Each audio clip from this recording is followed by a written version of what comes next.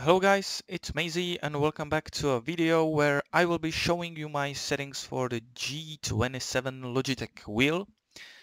First of all, I like my wheel set up in a way that I don't have any rattling or clapping noise, which I really hate on that wheel, and all of the Logitech wheels have them.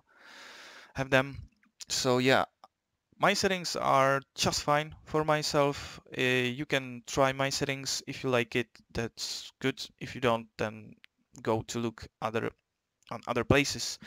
So first of all, you need Logitech Profiler, which I think you're quite familiar with it. Then you will create your new profile. For project cars, go to Options and Global Device Settings and just basically copy this stuff.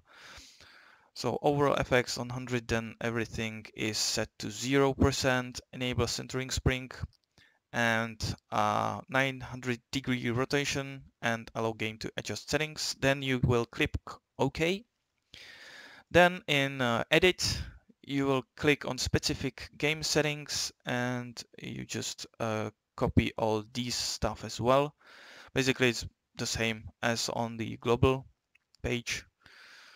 So yeah, copy this and also hit OK.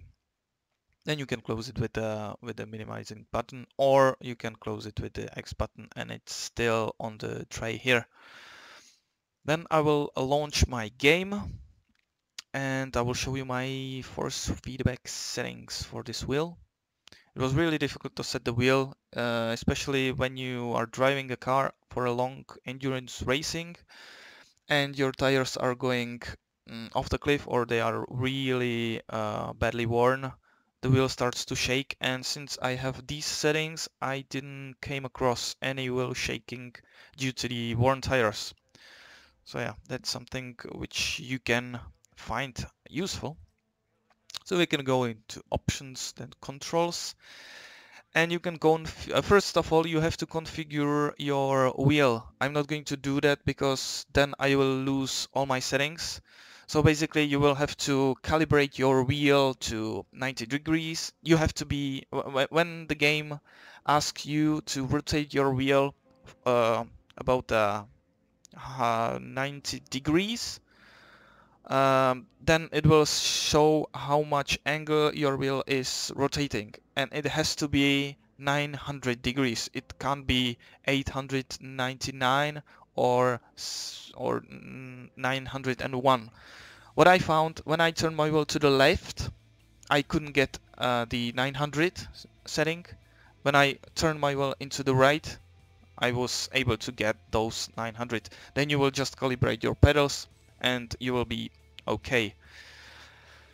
Then I think I will show you this. So basically go to the calibrate force feedback or press I or everything which you say here and just copy these settings. I have it on custom, tire force is on 75, these things I think are on default. Then the dead zone removal range is quite interesting because it has a very great effect on these wheels, how the force feedback is presented to you. Because if it is on 0, then you will lose some sort of minor force feedback things. And I use some special program which calculates this dead zone removal range number. So set it on the 18. Basically, it's fine when you set it on 15 to 20, I believe. So yeah, 18 works for me. Then I think these are the basic default settings. So yeah, just copy those and you'll be okay. Steering gain on 1. I think those two settings, the low speed spring coefficient and low speed spring saturation, 0 is no default, I think, but what I really hated or was that when I was driving it was completely fine, but when I stopped the car, the wheel gets so heavy that it is, you know, very difficult and very unusual. It is very realistic, I would say, if you don't have a car with power steering. But nowadays, yeah, who doesn't have power steering?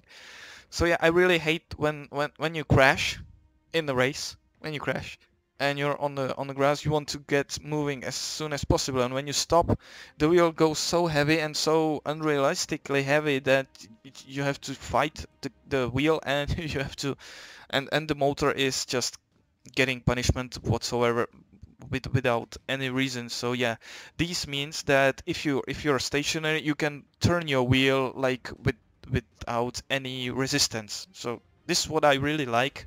And also when I try to drift in this game, which is quite difficult, and I don't know how to drift in this game, I can drift in Assetto Corsa with no problems, but here I just can't set the car right. And it was really annoying also with the drifts. So yeah, I think those two settings are the reason why your wheel is going heavy when you stop. Then I will show you the configuration page, and this is just the settings for dead zones. So just copy that. I think these are default, not sure. And speed send is everything for 0. Force feedback overall is 85. Some say that you have to have 100. I don't really care. I have on 85 and it's completely fine for myself. Then yes, I check the display, which is the display on the wheel, the rev counter basically. Control modes, these are didn't touch. And the assignment, which is just my personal favorite for most of the games. So just you can freeze this and just copy those kind of settings which I use. So yeah, you can copy these. And then it's not all. You have to, every car has a specific force feedback settings. So I was driving a Ginetta a lot lately, so I will show you what I do. You have to go in a setting page, then force feedback, and this is basically what I have on basically every GT3 car, or I would like these settings and how these settings feel in every GT3 car. So I think the master scale of 26 is default, and then I put down the FX scale, FY scale to 80, as well as MZ scale. Those numbers or scales are basically, the FX are the axis of the car moving front, or maybe acceleration and braking. The Fy is the longitude or the lateral thing. So this is the forces which are present when you're turning with the car, and Fz is the force on the bumps, so basically the up and down force of the wheels. And these, I think this has a great effect on the clipping of the wheel. So I was running with a 0 on this, but I said that I would like to have a little bit of the curb effects and stuff. So I put it on 20 and it's completely fine. It doesn't rattle, it doesn't clip, the wheel doesn't clip. So that's fine. And also the MZ scale is basically the momentum when the car starts to slide and the back starts to step out. So it's on 80 as well. Then those smoothing sliders, I was having them on 10, which is default. I put all of them to 30 just to, you know, smooth the clipping thing, which is not present. But when I had it on 10, the strength or the force feedback strength was very like forced. So I put these settings on 30 just to smooth those force feedback things together, to have it more like in car and not have it like a violent shaking wheel. Then this was the spindle page. You have to click here, and this is just on a personal preference. I think the default settings is like here, with the body stiffness and body damping on 100, And it's basically the forces which the driver feels when the car is under the load, under the G-force load. And basically if you are in the middle of the corner, you can feel the wheel starts to resist when you're turning. And when you are approaching the straight and you unwiden the wheel from the turn, the wheel goes lighter. And this was the settings that I really don't get, and it was disturbing to myself, so I just take this down, and all the body think scales are just on the minimal, and now the wheel isn't shaking that much. And I will show you on this car on some track that you know, it doesn't clip on the force feedback page. Even if it clips sometimes when you start to drift and you have to correct it rapidly, but it's nothing major. It's basically the just very easy and no clipping wheel.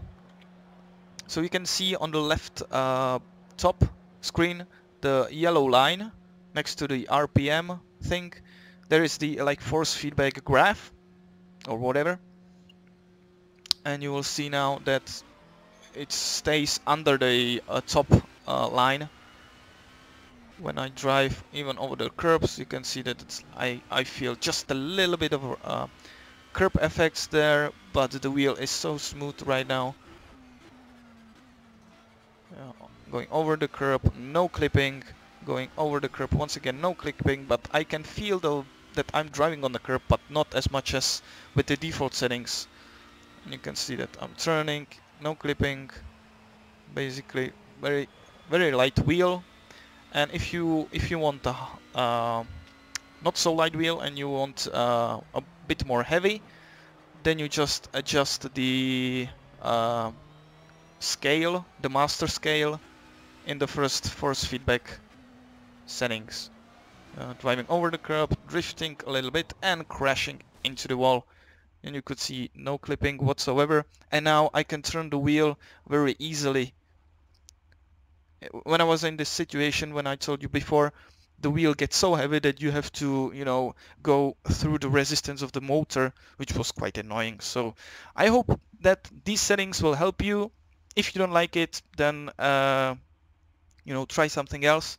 But these settings, I think they feel quite realistic for me as well, and I really like them, and I get rid of the clipping, so hopefully it will help, and I'll see you in another video. So take care, guys.